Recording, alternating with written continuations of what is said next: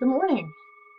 Today we're going to learn about waves, particularly sound waves are interesting to us because we interact with our environment. We learn a lot about our environment through sound, but light is also a wave. So we're thinking about all these different ways energy can be transferred through waves. So just going to kind of talk through a couple things. So a wave is a vibration. I have some cool animations here. So waves of vibration, and that's a cyclic motion.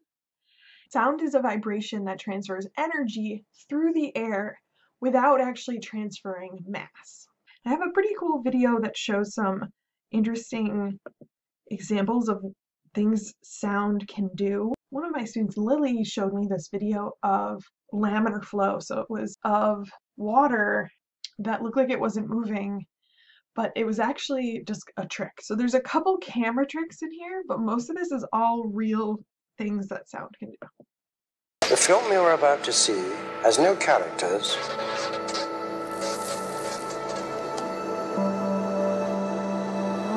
If you spare a little of your imagination, it is a film to describe to you the effect of cymatic frequencies on matter.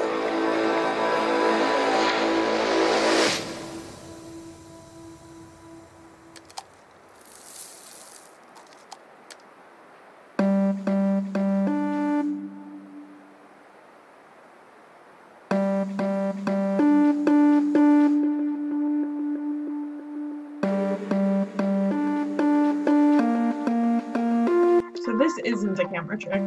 This is real.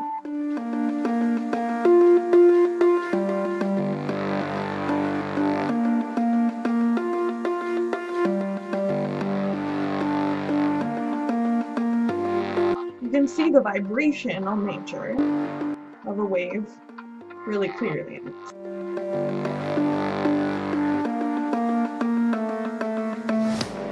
So this is what's a camera trick, the way the water looks.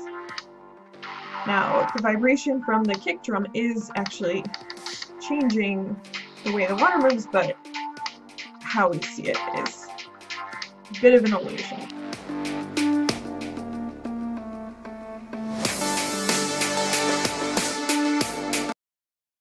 So if you like this video, I will post the link and you can watch it.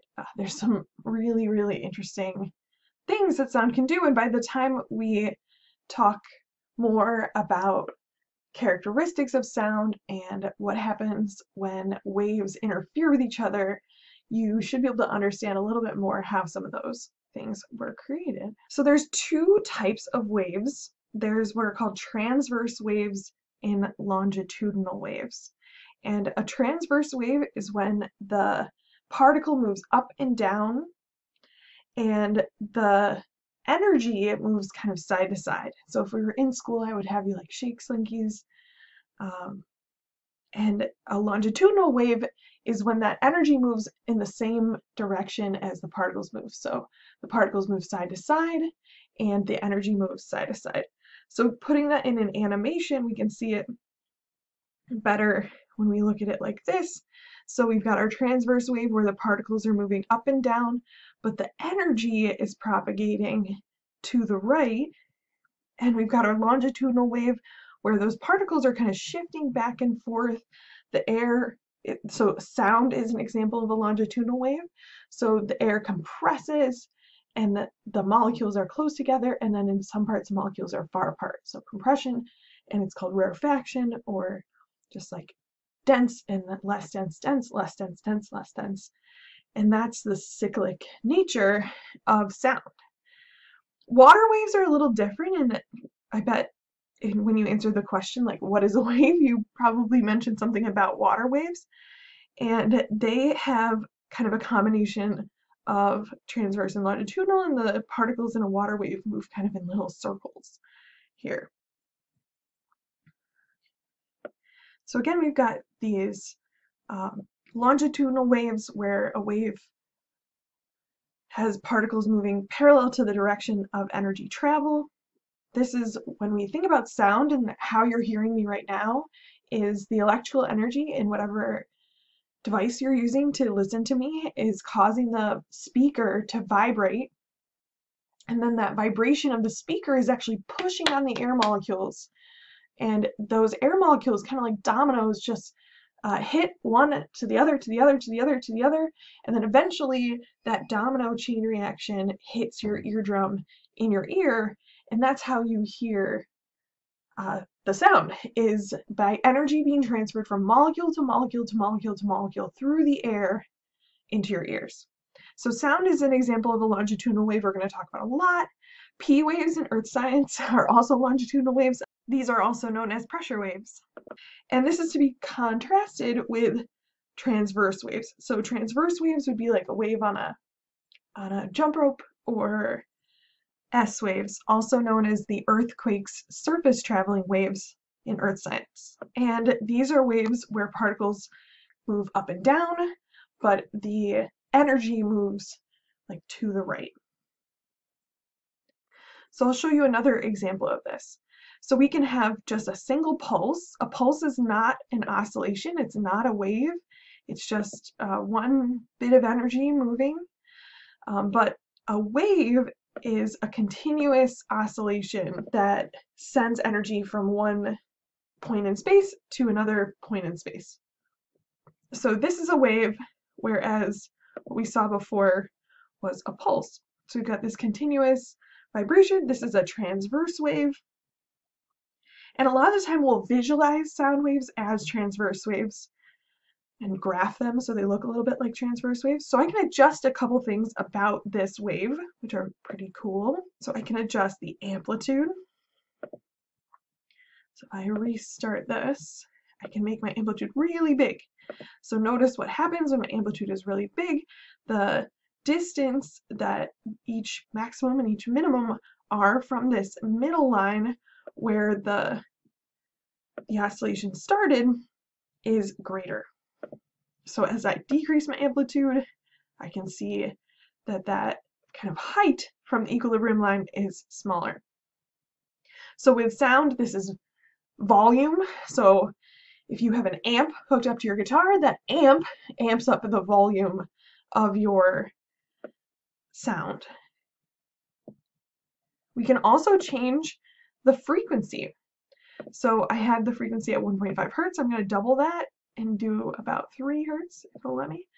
And we can see, oh my goodness, it is so very fast. So what's happening is the cycles are coming much more rapidly. There's a lot more cycles per second in this than there was before. For today, what's really, really important is the frequency, the idea that the number of oscillations, or the number of cycles per second, is the frequency, and then also the wavelength.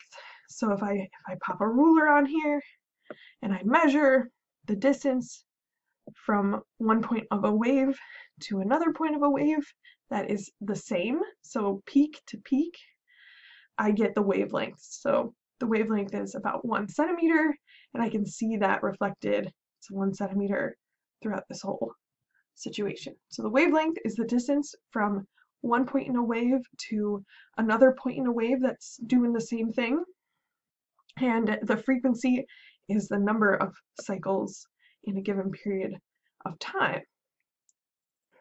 So just to recap this kind of in writing, amplitude is kind of how high that wave is, how big that wave is. It's a sense of the amount of energy in a wave, and for sound it represents the volume.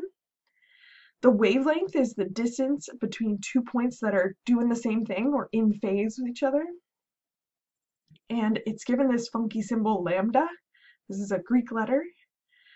And frequency is the number of cycles per second. So if we look at this graph that has time on the x-axis, the number of cycles in 1 second is, so we go down and we go up, that's 1 cycle. We go down, we go up, that's 2 cycles. So 2 cycles in 1 second gives us a frequency of 2 hertz. And you may have seen hertz before, and I think hertz is kind of a fun unit. It's actually named after a guy named hertz. Hertz in German means heart, and you can think about the frequency of your heartbeat as a way of trying to remember the unit for frequency, hertz. So for sound, if I increase the hertz or the frequency, I increase the pitch. So I have like a higher pitch note, like an ee as opposed to an ooh sound. And for light, if I increase the frequency or change the frequency, I'm actually changing the color or the type of light. And more on that at the Zoom meeting on Wednesday. So the type of light could be microwave, it could be visible light, it could be infrared, could be that 5G type of electromagnetic wave. So frequency is the cycles per unit time. One last thing that I mentioned that I think is really helpful to think about is the medium. So the material that a wave travels through is called the medium, and mechanical waves require a medium. So sound requires a medium. And if you've ever listened to your voice like recorded or listened to your voice in a video, you may notice that you sound different than you really sound in real life. And that's because the sound that you hear yourself as is traveling through the air and then like to your ears, or it's traveling like through your nose and through like your face bones and muscles and to your ears that way. So the way that you hear yourself is not the way that a microphone hears yourself, because the microphone is only hearing the transmission of that energy through air, whereas you hear the transmission of that energy through air and through your body. So it actually sounds different. So the medium is the material that the wave is actually traveling through. And what's really interesting and really fun to think about, I think, is that light does not require a medium. So light is a type of wave called an electromagnetic wave, and electromagnetic waves do not require a medium.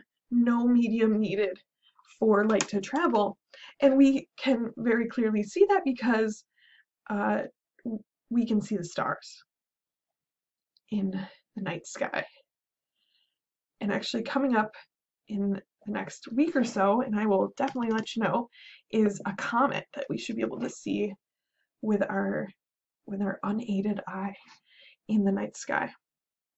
So there's actually no medium required for light to travel. It can travel through the emptiness of space, but sound is a mechanical wave. It requires a medium. So every Star Wars movie or action movie where there's an explosion in space and there's a noise associated with it, it's not just deathly silent, is lying to you, basically, because there's no way for the energy to be transferred through the emptiness of space. There's no medium for it to be transferred through. So no one can hear you scream in space. There's no air in space. It's just empty, empty, emptiness. So I think that's enough for today. I'm going to cut myself off here. I hope to see you Wednesday at the Zoom to talk a little bit more about the funky nature of light and the types of electromagnetic waves and our limitations in terms of hearing and seeing, and the implications of different electromagnetic waves like 5G and other communication waves.